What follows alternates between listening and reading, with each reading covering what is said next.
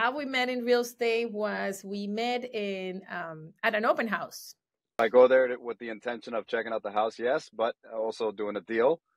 And then I open the door and I see her and everything else just went, sideways. I feel like you guys just have it nailed down. Lead gen, we've been coached for almost all of our career. And it always came down to lead generation and is a big part of our business. And this applies to any agent, like a brand new agent and a seasoned agent. I think if you have to divide up like how your time is invested in real estate and your like daily activities, I think lead generation should be like, I don't know, 60% of what you do when it comes to real estate. Because a lot of people get caught up, like they get something under agreement, they start working on the deal, but that deal already went under agreement. Like there is no more money coming out of that deal, right? Right.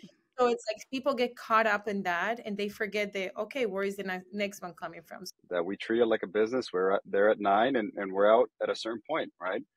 And a big part of that is lead generation. We always say this is a contact sport. You have to be reaching out to people and asking them for the business. And it's something that we always say. If somebody needs our help out there, we just need to find them.